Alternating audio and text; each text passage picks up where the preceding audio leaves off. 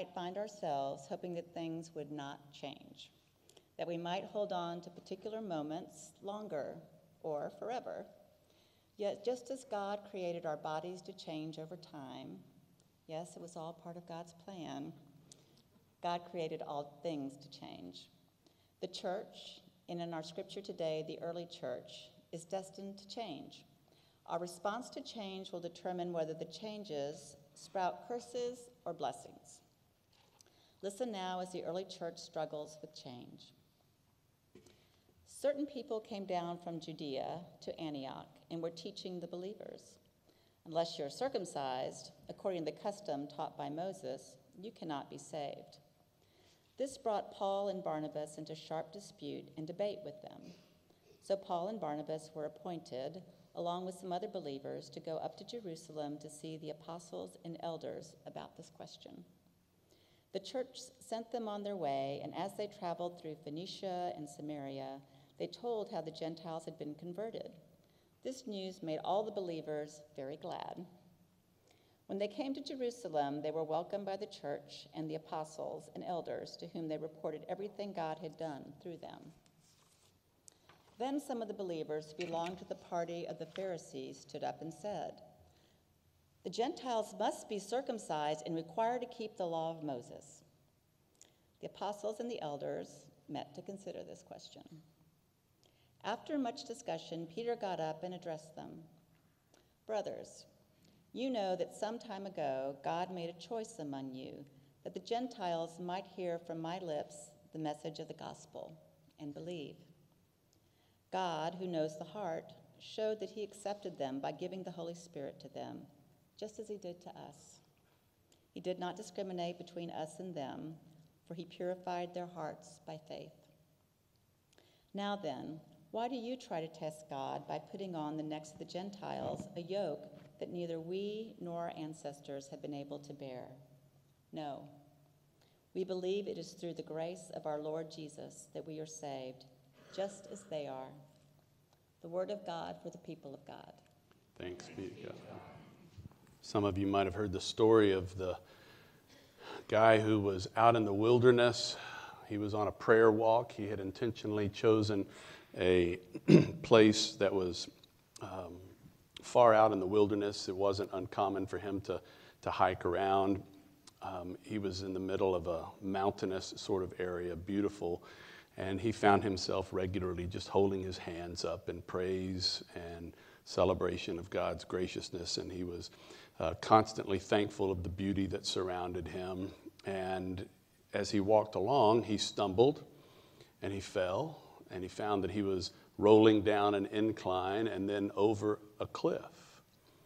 And as he scrambled for something to grab hold of, he found a branch, and he was able to hold on to the branch. Below him, there was 300 or 400 feet of sheer drop and death at the bottom. This might have been a picture. He wasn't a cartoon, but this is a picture of where he was. Above him was unable to climb. He started to yell, "Hello, hello, anybody up there?" He kind of knew nobody was up there because he had intentionally chosen the place. He was alone, holding on, and he exhausted himself in voice and in energy, trying to see if there was anybody out there, continuing to scream and yell. And finally, he's feeling his strength wane. His voice is giving. He's been there for a long time. And he says, "Oh, God, can you help me?" And a voice from above says, "I can help." And he says, "God, is that you?" "Yes, this is God." "Oh, thank you, thank you. Oh, I'm in a really bad place. I need help getting out of here. And will you help me?" "Well, sure, I'll help you. Do you love me?" "Oh, yes, I love you." "Do you love my son?" "Well, yes, I love your son." "Do you trust me?" "Yes." "Are there many more questions?" And God says, "No more questions. Just let go of the branch." "Is there anyone else up there?" said. So change for this man is inevitable. Whether or not it'll be a change that will grow his faith or not is a different question. Change is inevitable. Growth is an option. And so it was for Sister Bertha Better Than You. She sat back in the very last pew at her church. And Sister Bertha Better Than You was known that way by so many people because Sister Bertha Better Than You, in conversation, would always find a way to give you advice about how you could do better. She could do it better. She knew how to do it better. Maybe you know Sister Bertha Better Than You, and if they're here in the congregation, don't turn and look at anyone.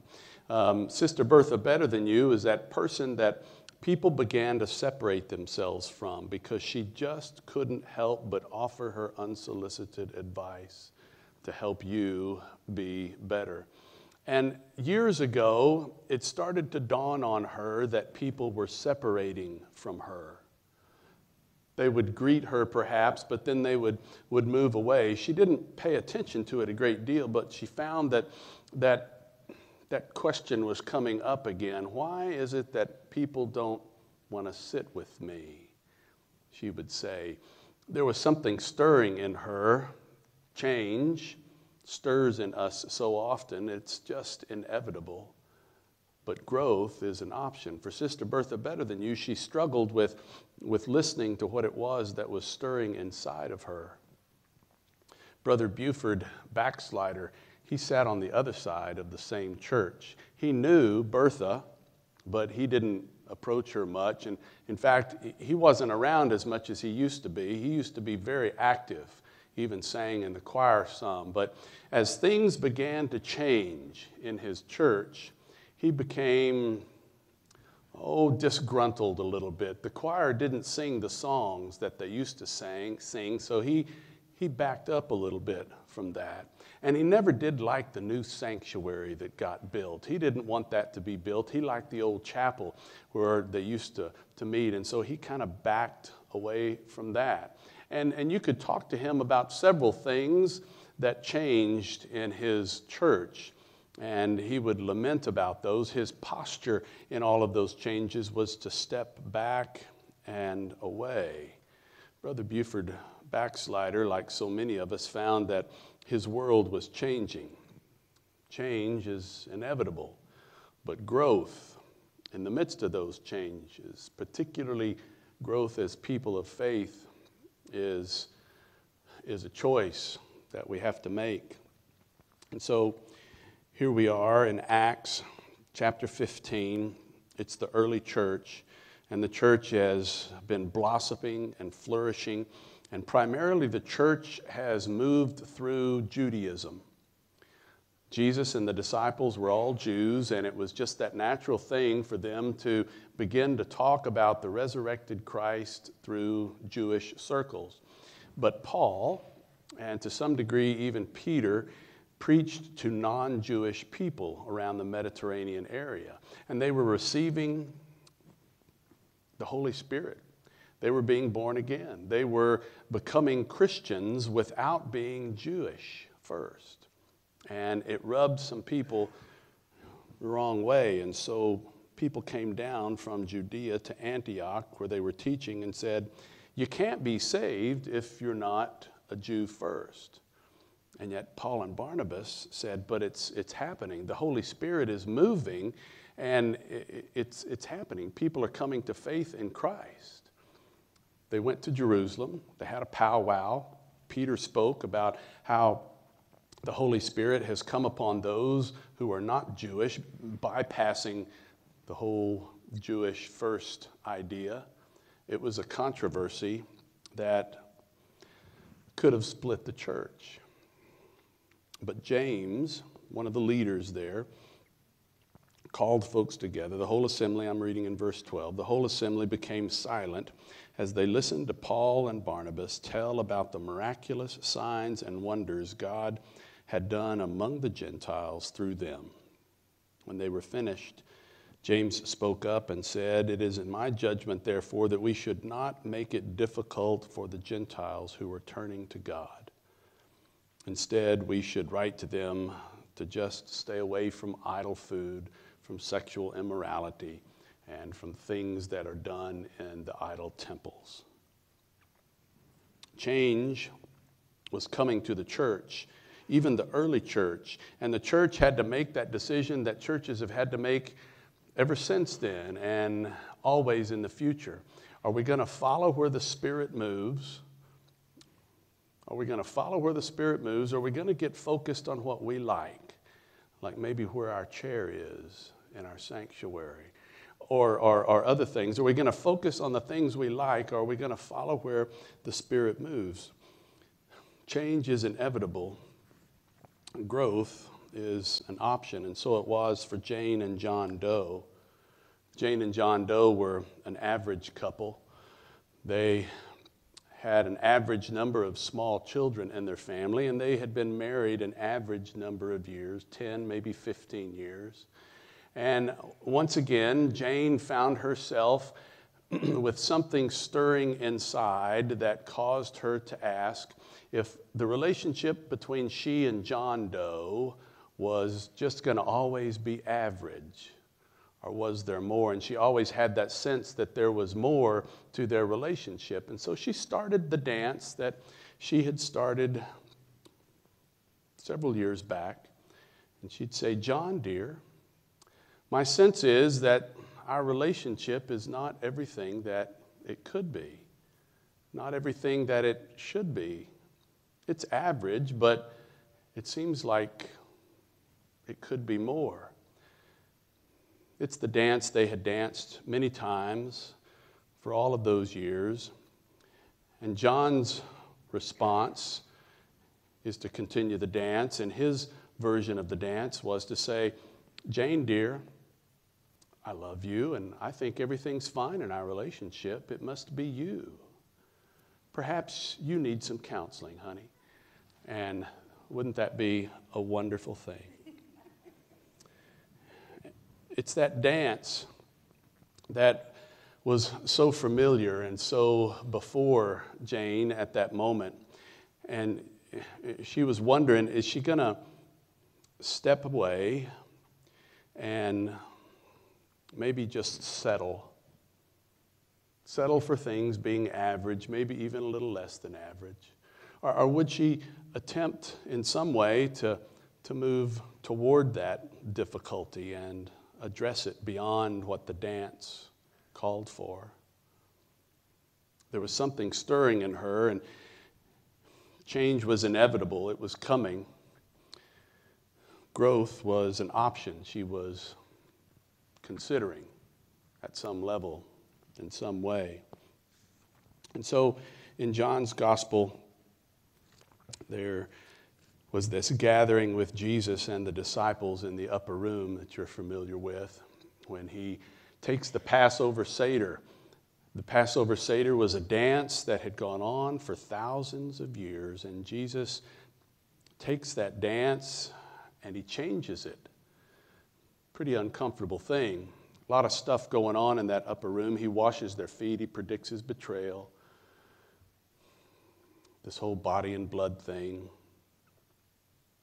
He lets them know that he's going to die.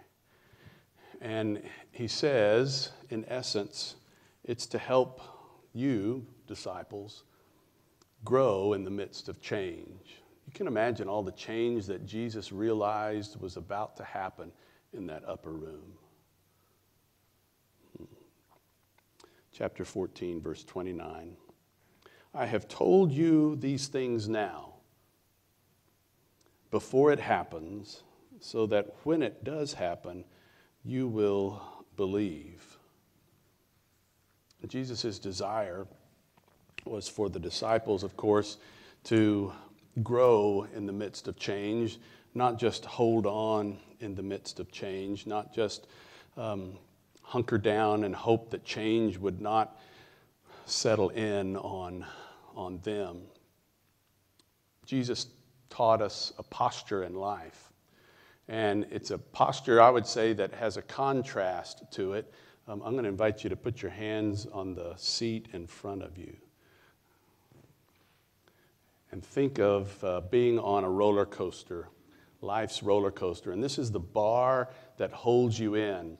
And as the roller coaster of life is going, how are you going to grip that roller coaster bar or not. The posture that Jesus teaches us is what Victoria just did, is to put our arms up. Now, if you don't like roller coasters, the analogy isn't, it stops right there. This is just an analogy. So Jesus teaches us to live in this posture. And it is an open posture that doesn't grasp on out of fear or discomfort, but learns over time to trust the one that walks with us in all things. And so sometimes Jesus has to come and literally pry up our fingers and say, I want to remind you that you are loved without condition. I want to remind you of how blessed you are. I want to remind you of the fact that I will not leave you. I want to remind you that I came that you might have life and have it in abundance, and you don't have to hold on to the things that are scary in life, the things that have brought a blessing, but now like something that has died, it just falls away in your hands. This is that posture that Jesus teaches us, if we're willing, in the midst of all of the changes. Changes will come again and again and again all throughout our lives. And we can hold on for dear life and grouse about it and complain about it and wish that it wasn't going to settle in. Or we can allow God to teach us through our Savior to move our hands out like this. I wonder what changes are before you and how much your life feels like a roller coaster now. Not necessarily from 1,000 things going on, but just things that are out of control. You know, at a roller coaster, you're not in control. Somebody else is. And it's a difficult thing, I would say. How many of y'all like roller coasters? I asked this earlier. How many of y'all despise roller coasters? Oh, I like roller coasters. I don't like to go loop-de-loop on roller coasters, but I like roller coasters. So I'm going to show you two different clips from the same movie. It's the movie called Parenthood. I think it's 25 years old. It has Steve Martin and Miriam Steenburgen. They play parents of this horde of kids. They have one child who's married and having a baby. And in the midst of the movie, they find out that Miriam is going to have a baby as well. They've already got about 4 or 5 younger kids. So Steve Martin's wife and eldest daughter are both going to have a child basically at the same time. Steve thought that he was done with parenting. He's got a 3 or 4-year-old already, and he's upset about it, and he's just grousing about all the changes that are before him. Miriam is very angry, I guess, at him because he's not welcoming this sort of change. And she's sitting at the dining room table putting something together for the play coming up for the children. He's standing with his back against the wall when Grandma comes in and offers a word of wisdom. The quality of the picture is not very good, but you'll see when Steve Martin thanks Grandma for her initial comment, it involves roller coasters. Miriam shoots him that death look that I think is kind of funny, but When I was 19, Grandpa took me on a roller coaster. Oh. Up, down, up, down. Oh, what a ride. What a great story. I always want to go again. It was just interesting to me that a ride could make me so frightened, so scared, so sick, so excited and so thrilled all together. Some didn't like it. They went on the merry-go-round. That just goes around. Nothing. I like the roller coaster. You get more out of it. So Mom has caught the wisdom. Dad hasn't caught the wisdom yet. One of the things that Grandma's wisdom reminds us of there is that John 10:10, God blessed us with this abundant life. Jesus says, I came that you might have life and have it in abundance. And that doesn't happen when our hands are gripping that roller coaster, hoping that things are going to stop. It comes as we allow God to guide us to open up that posture and live life in a Jesus-like posture. And that abundance comes, and that incredible joy that God has in store for us comes. In this next scene, it follows, they have gone to a play, I believe it's of the Seven Dwarfs. And their daughter of about 6 or 7 years is playing Dopey. And the youngest boy, who's about 3 or 4, I think, he sees his sister on stage and thinks she's being hurt. He doesn't quite understand that it's a play going on and it's all decked out. And so he gets up from sitting with mom and dad, and he runs up there and starts to create chaos, taking care of his sister. And of course, Steve Martin and Miriam Steenburgen, they try to stop him and try to keep that from happening, and it gets out of control. And then you'll hear, it focuses on Steve Martin, you'll hear the clank, clank, clank, clank of the roller coaster. And I would just encourage you to put yourself in that place. Maybe not exactly this thing happens to you, but that roller coaster of life is going up that steep incline, and it's about to go over. And watch the transition in Steve, Dad, and in the midst of all of this.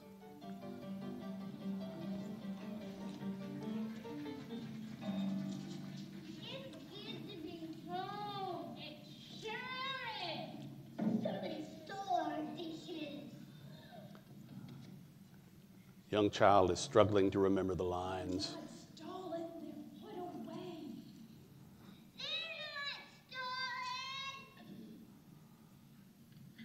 They're not stolen. There's grandma, a bored little brother, a bored father, and a mama who's enjoying it, and the smallest child.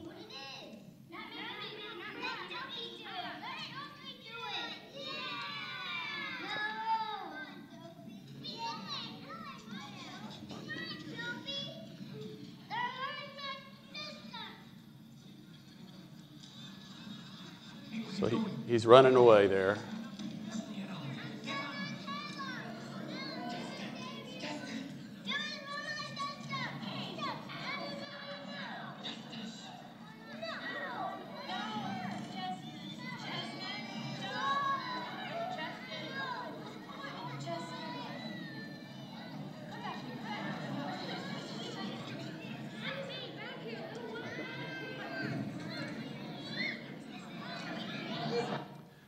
So I would offer to you that this is life in every way, and that our lives are like that sometimes, when things that we're just not able to control, we're part of, but we're not in charge, and things just kind of go chaotic a little bit and a whole lot. And what are you going to do? Are you going to hold on and hope that things go away, get mean or ugly at somebody, or even at yourself? Or are we going to trust in our Savior and take yet another step when we hear that roller coaster around us to make the same transition that you'll see that Steve Martin makes here? Thank you.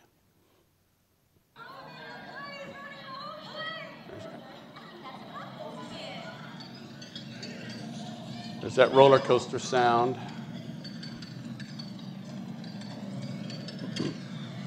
I invite you to put your arms up.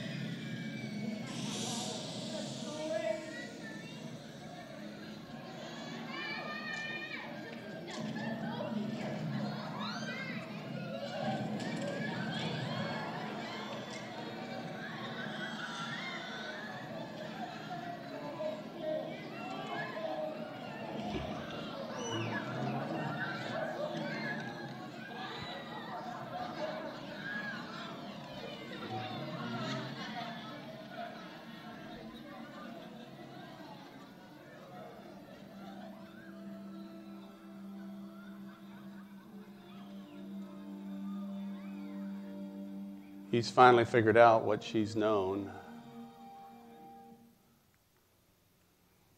So oftentimes it's members of the body of Christ that help us see something that we haven't seen before, or to make steps that we haven't made before, or to help release a finger that's holding something tightly and preventing us from doing this. I'm thinking about what's coming up in our country. I listen to a radio station that calls it the eating season that's coming up. I'm not sure where that got coined, but Thanksgiving and Christmas coming up. And I think of all the family times that will happen, and how much family times can be like a roller coaster.